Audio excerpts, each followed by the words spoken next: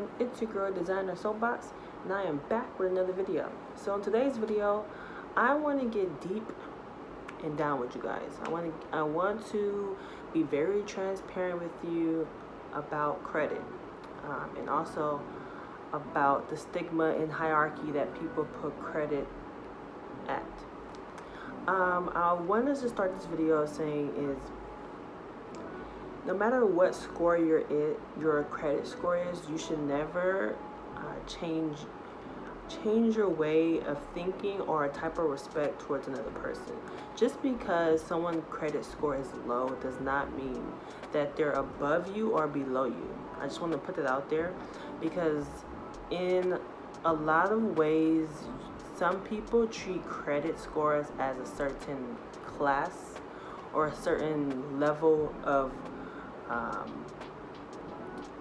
like a level of just place where they're at in life, or a level of classism, or like it's a political statement, right? So I just wanted to put it out there because I don't see too many videos about this, but it's definitely something that does go on when those that have low credit scores and those have high credit scores. So say for instance, for example, if you're a person that is learning about credit and you're just going down this credit rabbit hole and you're just learning so much stuff, so much information about credit, and then say for instance you have a couple of friends that doesn't necessarily have a good credit score, that doesn't necessarily know about credit. It doesn't give the person that's getting the information and stuff like that, it doesn't give them the right to just talk bad mouth their friends because they don't have good credit scores, or and stuff like that. You want to help your friends. If you do go down the route of you being able to fix your credit or learn more about credit, and you get your credit score to a very good score, you want to help your friends, because honestly, I'm gonna put it like this: we don't care as consumers and people what your credit score is. I don't care what your credit score is. What can I do with your credit score? The only person that cares about your credit score is lenders or banks. I don't personally care what your credit score is. It's not going to make me oh my god, your credit score is an 850, I must respect you at a higher level. I don't care. I just want to encourage people to don't think of it as a hierarchy thing, thinking that you're better than someone, because credit scores can go down in 2 or 3. Your credit score can be at 850, and the next thing you know it, your credit score is at a 600. So what does that make you, right? I had something in my top of my head, but I'll come back to it when I remember. But I just wanted to just say that, because it doesn't matter. Like, your credit score does not need to be a social hierarchy, if lack of a better term. You want to make sure that you respect those that have a low credit score or a high credit score. I know that credit is really, that's what I was going to say. Credit is something that a lot of people don't realize, but a lot of people prefer not to have credit. They prefer not to be in debt. Credit is actually used, for, in most cases, those that actually want to build credit. Like for me, for my example, the reason why I'm building credit and the reason why I have credit is not to stack up on a bunch of credit cards and spend it all and splurge it all and max it all out, and have debt. No, I want to leverage credit to get the things that I want, to get the things to make more income, to make generational wealth, to make passive income and stuff like that. So a lot of people may not want that in life. So a lot of people may not have credit, or a lot of people have the perception of not having credit because they know that it builds debt, which it does if you don't use your credit wisely. So this goes to say that a lot of people may not want to be in the credit game or learn about credit, or rather have no credit than any credit, because they will probably be in debt if they had access to these lines of credit and credit that we do have available for people. So the moral of, or the message that I want to put out on this video is, just because don't make just because someone has a lower credit score or a higher credit score than you doesn't make you better than them. It does not. And I want to be as transparent with you guys as possible. I do, say for instance, if someone does comment down on, one of my videos and say, I started out with for the 400 credit score in 6 months, I got to a 780, or something like that. It is possible. It is possible to get your credit score that quick. I'm one of those that got my credit score to in the 700s, in the high 700s within 3 months. It is that possible. Those that are very fortunate can do that. There are many ways to this credit game a lot of people don't know. So does that make me better than someone that has a 400 credit score? Does that make me better than someone that has a 850 credit score?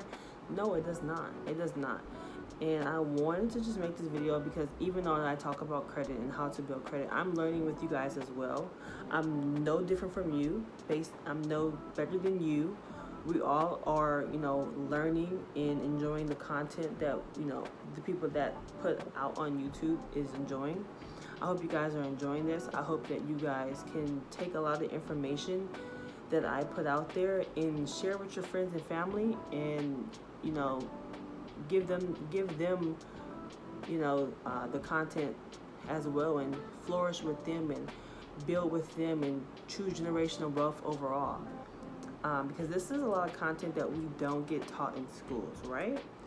So I'm hungry for knowledge, and as I'm hungry for knowledge and I'm seeking out for knowledge and I'm learning these new things, I love to give it to you guys.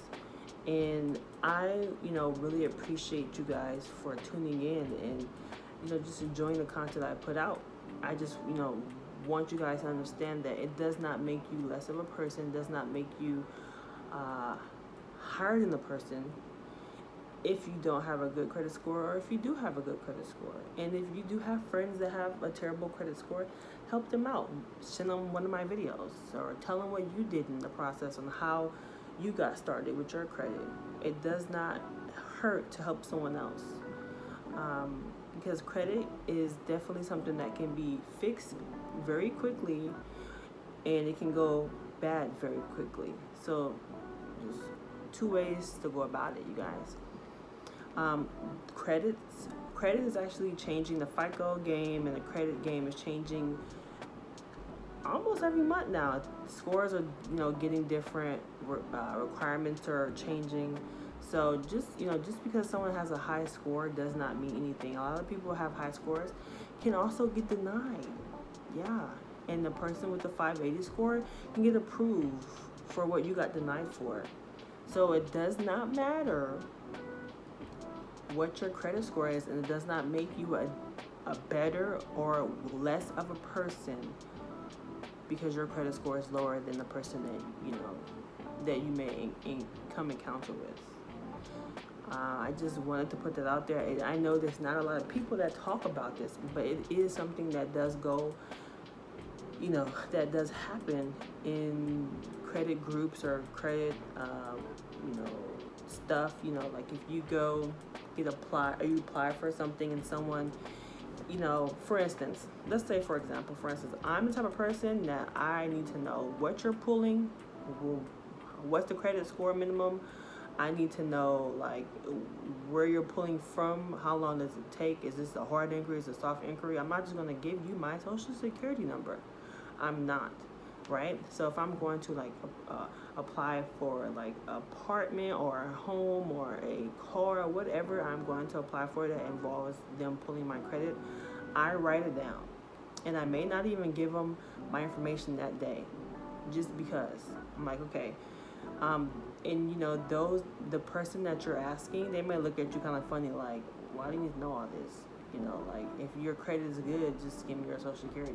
And it's not about that. There's a lot of myths and opinions about, if your credit is good, why should I give you this? No, it's not about that. It's not about that at all. I need to make sure that this is worth it. That I need to make sure that this is worth it, because once you pull my credit, I mean, you can get the ink removal in my 24-hour ink removal guide, but still, it's just like, it's not worth it sometimes, right? But yeah, I just wanted to go over that because you want to be cautious about your credit, but you also don't want to treat it as a hierarchy, thinking that you're better than someone. I wanted to come off very transparent in this video, so this is why I'm just like straightforward with you guys, like straightforward down to nitty gritty.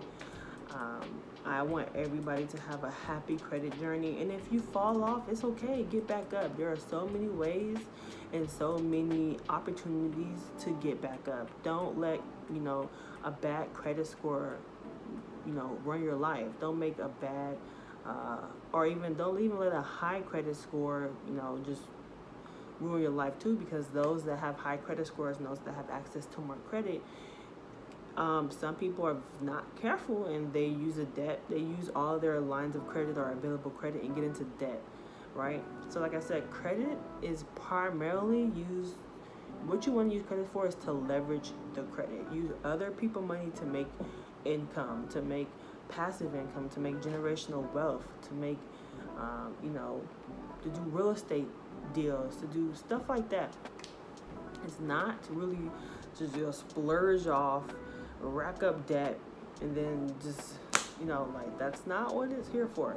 So I wanted to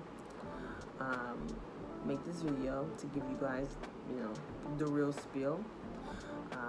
So yeah, let me know what you guys think. Let me know, you know, have you guys came across people that are like that? Like, that's like, oh, your credit score is a 400. Oh my God, I cannot hang out with you.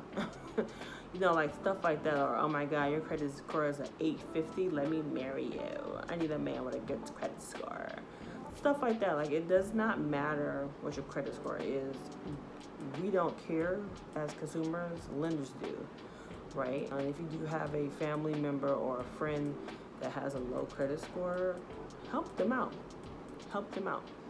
It doesn't hurt, because it can benefit you in the long run, depending on, you know, what you plan on using your credit score for. Like, if you plan on doing real estate deals or buying property, buying investment properties, stuff like that. Like, you know, a person with a good credit score is always better than the person in the group with no credit score.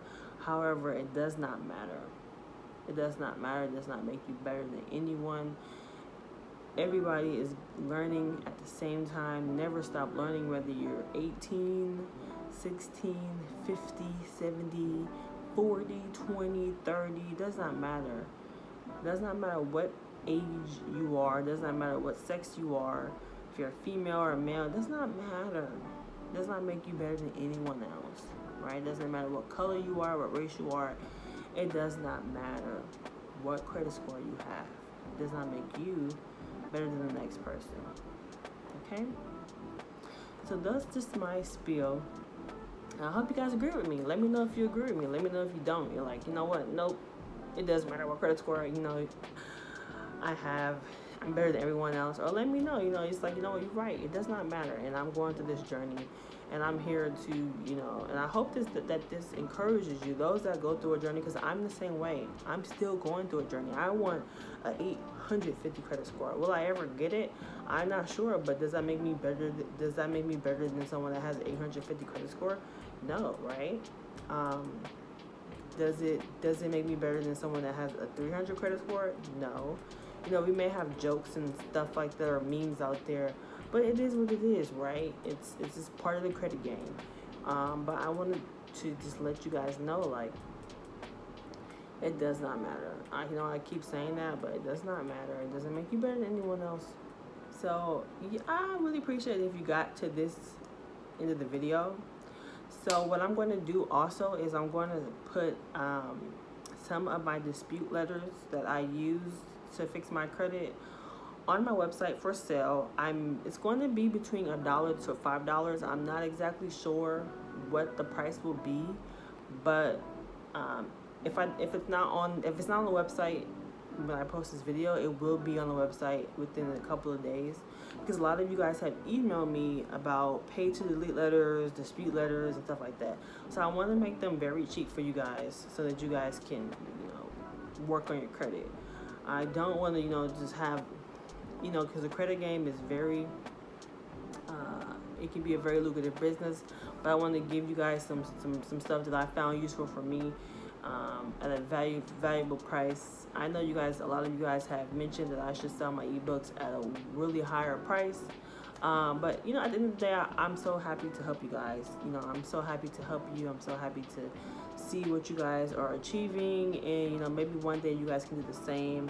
Maybe one day you guys can use your, your platform, or if you have one, to do the same. It's not a competition. It's not a race. It's, this is life, and this is what we're dealt with. These are the cards that we dealt with every day. And, and I hope the best for all of you guys, actually, that came across this video. And if you are subscribed, I really appreciate you guys subscribing. This gives me a lot of motivation to come on YouTube and give you guys what I've learned. And if you're not subscribed, please subscribe,